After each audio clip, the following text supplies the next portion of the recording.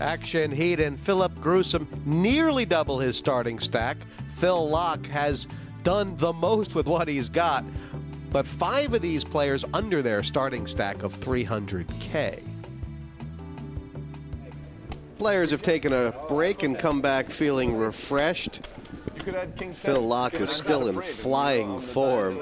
And Sorrell, I mean, these 8 players, someone's got to go. The players have been very strong thus far, that's for sure. I would assume at this point there'd be at least 2 players out, but everyone's still in, everyone's hanging tough. But I feel like there's going to be at least one elimination this round, with Huck having 17 big blinds and Tabby having 15.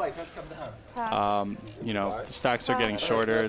They're getting less big blinds as the blinds go up. That's even funnier that his name is Dubai. It's been dealt a real hand with pocket queens.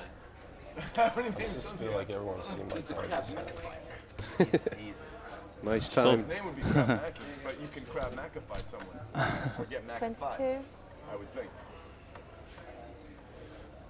Well, a lot of people look at this as sort of a celebratory raise here, you know, like, well, he won the last pot. Bad beat for everyone. I mean, Philip. You didn't see my cards, did you? No.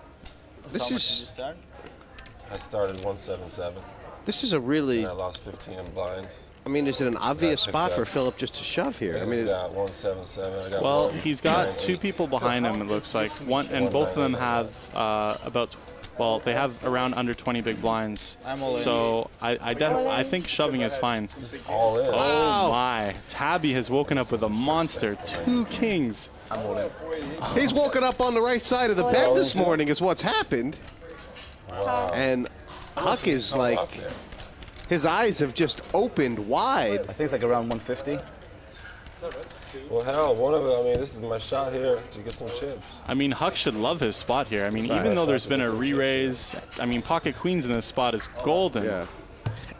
I'm going with you. Okay, ace king, okay? And Tabby, because he knows Philip, because he knows Huck, jacks, 10s, 9s, ace, queen, all those are in his range. Okay. For sure.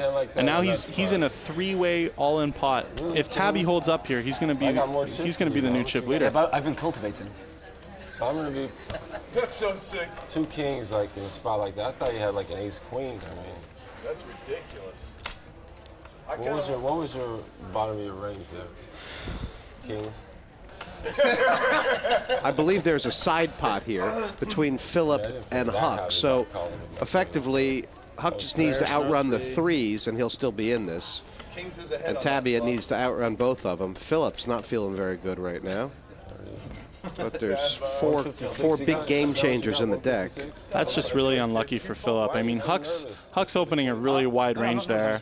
I like Philip's re-shove. It's just really unlucky that that Huck ended up waking up with queens and that Tabby ended up waking up with a big hand as well. So how are you 1, 5, It 6? holds. And for John Tabai, I mean, forget about the first couple levels.